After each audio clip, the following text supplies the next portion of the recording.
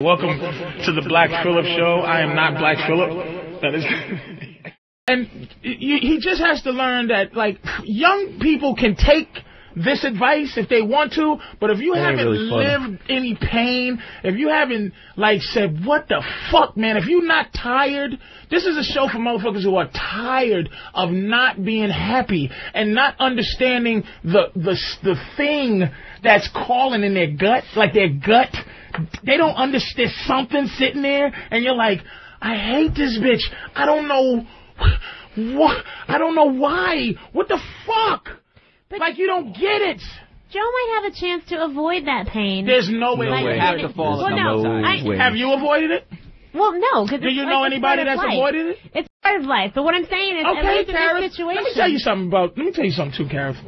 You don't have a statement that completely disagrees with me, and then when I say something that makes sense, you fucking then agree with me, blow it off like you made it up yourself, and then go to another subject. Do you see what she just did? Stuff. Why are you throwing stuff? See what she just did? Why are you throwing stuff? She went diversion. This bitch just used the Jedi mind trick. She goes, 1 plus 1 equals 2. I said, no, it equals 3. Yes, it does, but see, 4 is not an even number. What? Bitch, you think I'm a master at this shit?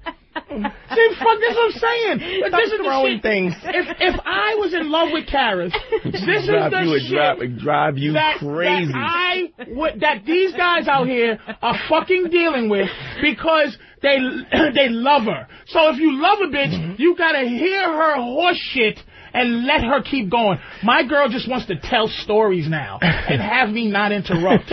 Just fucking tell stories. And then I was getting my truck fixed. I'm going to the place and I'm fucking looking at all my children. My girl does these soaps, right?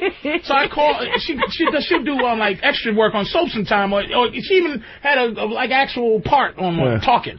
So I call her, I go, these fucking soaps stink, because that's what was playing in the waiting room. Right.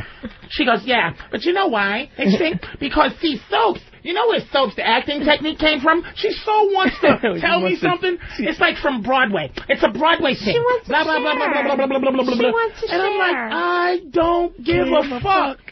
But to her credit, she knows now. She innately has put me as an option to say, wait a minute. This story fucking stinks. She's self-governing now. That's so sad. That is so sad. That is so sad. No, it's not. Yes, it is, because she's trying to share a part of herself and her life with you. That's how we communicate. How often guys edit themselves with women all the time? Well, yeah, probably because like guy might say breast instead of like titty. No, but it's still self-editing. It's the same thing. If a chick says she's how do I look in this? Am I fat in this? He goes, oh, you know, yeah. But it's about communicating. You go, yeah, you look fat. And then it's over with. It's about communicating. And we just want to share with you because that's what we do. We are communicators. We talk. And You're not communicators. You know what you are? You're fucking talkers. Communicators actually put something in my head with some value. Men are actually trying to give you. That's valuable to us, though. You're just. Did you hear what you said? Whoa. That's the point. Repeat yourself. That is the point. It's valuable to who? Us. There you go. Now we're gonna take another call. Yeah.